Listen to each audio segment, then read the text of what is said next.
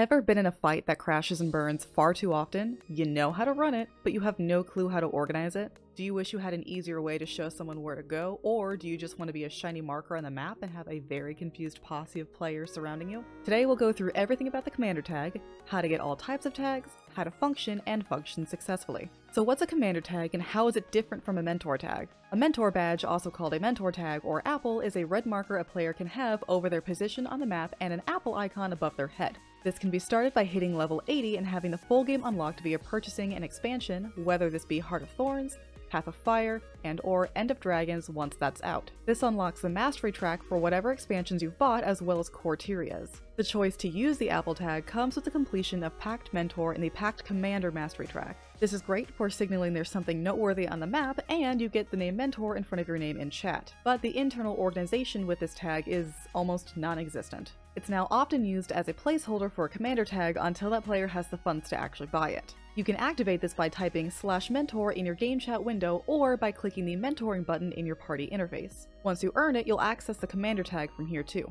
A commander tag is a special, somewhat customizable icon with up to 18 different color and design combinations that allows the player to create and, more importantly, take charge of much larger groups called squads. You have access to glowing markers you can place, different squad sizes for different content, multiple ways to organize your squad, and more that we'll get into later on in the How to Function section of this guide. These are often referred to as Doritos by the community. How do you get this tasty snack? Before you even look into how to get to the tag vendor, you need two things: 300 gold and 250 badges of honor. The gold can be earned in tons of different ways, and there are dozens of different how to earn gold guides on this platform. I'll link the ways I use most in the description below. The badges of honor are a currency earned in World vs. World. More often than not, a lot of players have earned at least some of this just by getting certain items from a guild vendor as drops from chests called World vs. World supplies, or given by progress chests from potions that give World v World track XP.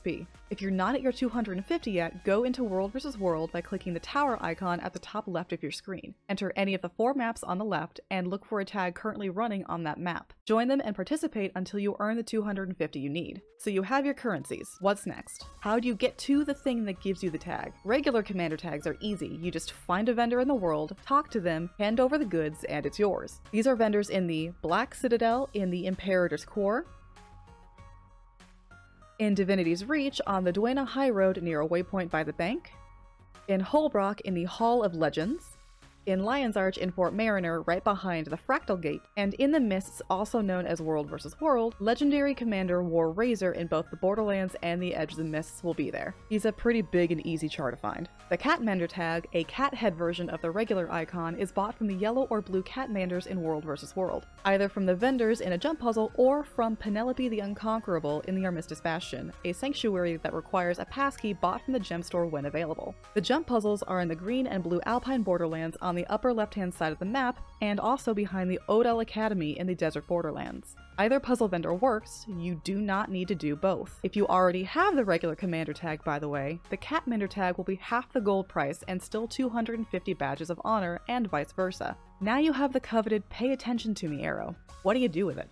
To start, just open up your party UI and select Create Squad. This will default you to a tag that you can then change by clicking the icon in the bottom right hand of the squad UI and choosing a different color or even design from there. You have 18 options if you've bought both, 9 regular and 9 cat icons all in the same colors. If you have one or the other, you'll only have one set or the other. You'll have some other options within this UI as well. Ready check. This only appears when you have at least one other person in your squad. You can pop up a window into member screens asking if they're ready or not. They hit ready to set a green checkmark on their name in the UI. If they don't in time or they hit no, they'll set a red X instead. They can just fix this by clicking the red X on their name once they are ready. You can also disable this early by clicking the ready check button again. Edit Squad Message. This is a bulletin board new members can see when they join where you can easily explain guidelines, what the squad is for, instructions, status, or whatever you need, and when updated, it'll pop back up in each member's chat window. This can have linked items, but this also does have a 250 character limit. This is great for putting out basic information you can just refer members to instead of typing or copy pasting in chat every few minutes. Raid mode. It is what it says it is. This is used for, you guessed it, raids. And also strikes. Those are basically beginner baby raid bosses that can fit up to 10 people.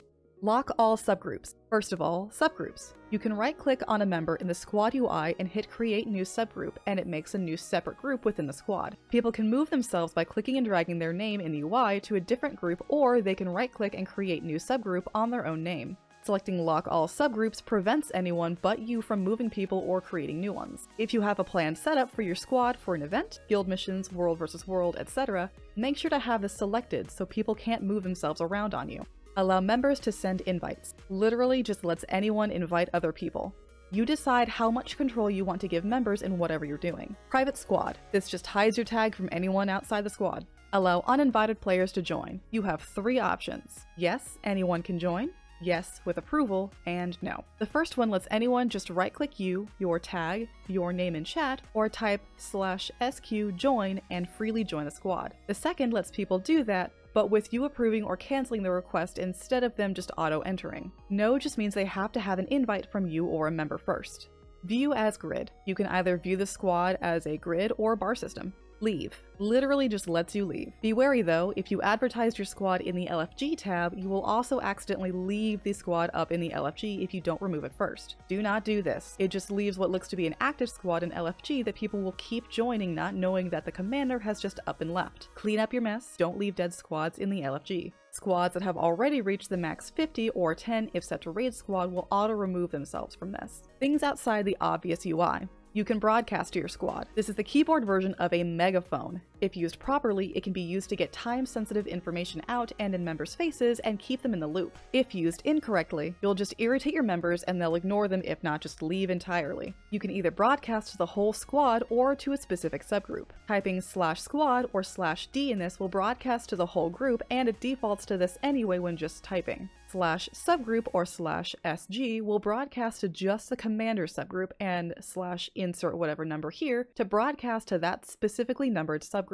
Markers. We already have the 4 map directives by hitting Alt and mouse 1 on your main map to open a menu for those 4, but you can also place glowy symbols that have a beam of colored light above them. Only those in your squad can see these. These are in order: 1. A lime green arrow, 2. A purple circle, 3. A red heart, 4. A blue square, 5. A darker green star, 6. A blue spiral, 7. A magenta triangle, and 8. A yellow X. You can mark both locations and objects with these. Locations are set by using Alt insert 1 through 8 and having your mouse be where you want the marker. Objects are set by hitting Alt Shift 1 through 8 after having selected the object. Alt 9 clears all location markers, while Alt Shift 9 clears all object markers. Want a super obvious singular marker?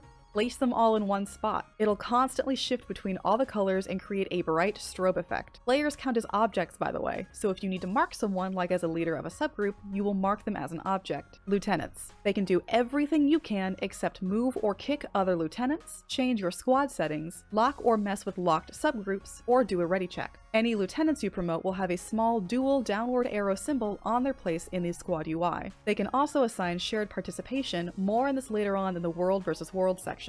Ever in a situation where you don't know how to run a certain event? Your buddy does, but you're the one with the tag? You can let your buddy borrow your tag essentially. Just make them a lieutenant and do any subgroup locking or ready checking they need and stick to them. It also helps if you mark them with an obvious colored symbol like mentioned earlier. Just keep in mind anyone not in your squad cannot see this. They get to lead and you get to just sit back and be a shiny beacon with almost zero responsibility. Supply reports. This is technically a world versus world resource, but it has its applications in PvE as well. A supply report is basically seeing what event or map specific interactable each player has in or out of squad. Typing /squad info shows you the amount of that interactable each individual is carrying and all squad specific info regarding that. Typing /supply info will show you the same, but all adjacent allies instead. Both will show you the total supply your squad or allies are holding altogether. This is used for supply in world versus world, obviously, but it also has a use in places like Triple Trouble, a PvE world boss that has a similar interactable mechanic where you need at least a minimum number of something to do the war mechanics. Keeping this in mind in both areas of the gameplay can be the difference between being confident you can do something successfully or not and having a backup plan if you do fail, and then failing often or succeeding by chance while not fully understanding the hows and whys. World v World specific mechanics. Tags. You can't see the other team's tags, just your own on the map you're on. So anyone on your server and the server you're paired with can see each other's tags when in a map with each other, but anyone outside that team can't. So you don't ever have to worry about the other two teams seeing your tag and where everyone is. Shared participation. The amount of people you can do this with will depend entirely on the amount of people in the squad. You can ensure any scouts you have in other maps get the same participation everyone else actively running with you gets. It rewards a small amount of people for helping out in other ways that may not let them enjoy the immediate fight. You get one shared participation slot for every 5 players in the squad, with a maximum of 10. People promoted to this have a sword and triangular shield icon in the squad UI and are given this the same way you promote lieutenants. These scouts can be in any other Borderlands map looking for more to do for the squad or keeping an eye out for any immediate events that need attention. They have to be in World vs. World to benefit. So you got the currency, you got the tag, and now you know the basics of using the tag itself. That's it, right? Nope, we still got a third to go. Buckle up because it's time for leadership training. What's expected of a commander? Is it just being a signal or running in front? What if I don't have anything to offer, like banners or food like some other commanders? Honestly, in PvE, it depends on the event. In some, you're expected to know the event you're tagging up for and just be able to answer basic questions. And in others, you are expected to know every little hidden detail, timer, what the other groups in the event have to do, their mechanics, etc. In World vs. World, it's a whole other beast. No matter what sized squad, you're expected to keep everyone engaged and in constant search for action to get people to and keep up that tier 6 participation. You're expected to keep an eye on the entire map, seeing what belongs to your team, what needs defending, what's ripe for the taking, how much supply you have as a whole, and what's needed for any dailies. This could be any mixture of capturing objectives and fighting. You need to make sure your subgroups have a healthy balance of DPS and healing, plus any additional bonuses like boons or protection for siege and squad mates. You're also expected to have all of the major siege blueprints and place them down for your squad to build if you're intending on going on the offensive. For both areas of play, whatever banner and food buffs you can offer just adds to the experience and your squad will greatly appreciate it, but it isn't required. How to be a successful and memorable commander, aka how to not suck and ensure people will still want to run with you again. 1. Don't kick everyone from a squad after what you're doing is finished. Unless you're just a taxi for an event and players need to join up with a squad that's actually organizing the event, you don't need to kick people. If you are that taxi, then you warn people and give them the why before you kick them. This is generally seen as rude and people like to talk to squad mates and thank each other or even thank you after a successful run. If you do want to leave before everyone's gone, just make sure you didn't leave the squad in LFG, say goodbye, and leave. 2. Keep your squad engaged and informed. Talk to them, let them know what's going on, and answer whatever questions you can. Having an indicator you purposely went out of your way to get and show you know what's going on means people will ask you questions in hopes they can get a player answer or point of view on something, rather than just going to the Wikipedia page and hoping they find the information they need without needing to jump down a collection rabbit hole. Some commanders have their own ways of getting people to keep paying attention or stay engaged, like dad jokes or having a persona if their character is purposely made to look like another character out of game. This makes you stand out, and squad members always seem to enjoy the extra fun. 3. Having copy pastes, or copy pastas as we call them. These are handy for wordy explanations, guild recruitment messages, or general info you just don't feel like typing every single time, or if you have that list of dad jokes or information edited to match a different persona. I have a whole Discord just for my personalized explanations for things. This also makes it easy to update things with any changing information, which does happen often. Instead of spending however long typing each section from scratch, you can just copy and Ctrl-V to paste into your chat window to get all of the info out as fast as possible. This also leaves time for any questions before the event starts. Keep in mind that the chat window does have its limits, so break down whatever copy pastas you have into smaller sections for easier info dumping. Make sure to keep whatever information you have as clear and concise as possible. Too much, too fast, and too wordy may just confuse everyone. 4. Do I just type or do I advertise a Discord to join? This will depend on what content you're running. It's extremely common for World vs. World commanders to want most, if not all, of their squad to join their Discord channel. You don't have to talk, but it greatly helps if you can hear tactics and what the commander is saying in real time so they don't have to type on top of that. If it's guild missions, it can be pretty 50-50. Some guilds require it, some guilds just have it as a place to talk while you're doing guild missions. Ultimately, it's up to you to decide what's best to get the information needed out there. Just remember it may be a pain to try to do an even amount of both at the same time. This is another thing lieutenants are great for. 5. Don't let trolls or backseat commanders get to you. These kinds of players aren't super common, but they do pop up the more you command. More often than not, these are just people that either don't have a tag or don't have the guts or even knowledge to lead that content in the first place. If you explain the hows and whys of what you're doing, players will know what to do despite a backseat commander giving possibly completely wrong information. Ignore them if you can and let the squad know what's going on. They'll usually just follow the tag anyway. 6. Keep it civil and in good taste. If something does happen, try to be as calm as possible about it. No one likes hanging around a negative commander that just starts fights with everyone they possibly can, either just to seem edgy or because they can't help it. Banter is fun. Angry toddlers throwing their toys at each other are just fun to make fun of. 7. If you pop onto a map with a public tag already up, make sure you don't have the exact same tag if you're new to the map or you're just tagging. This helps avoid confusion for anyone on map and in your own squad. If you have to change colors, make sure your squad is aware of what color you've changed to. Even the most attentive players can accidentally follow the wrong tag if they're used to a certain visual indicator. We've all broken one or two of these semi-unspoken rules at some point, by the way. Some of these are etiquette, and some of these are just tips I found extremely handy over the years. Just do your best. Keep a mental note of any of the commanders that have really stuck out to you as a player. What helped, what hindered, and what engaged you. Who do you remember and why? Being a commander can be largely unappreciated, but the squads that do appreciate you and make it fun often leave a positive impression. I still have mail from players from previous squads that I will either never get rid of or have screenshots of on my computer. It feels like a "you did good" badge and it keeps me tagging up. Congrats! You know everything you need to know about the commander tag now. Go out there and show off that shiny new toy.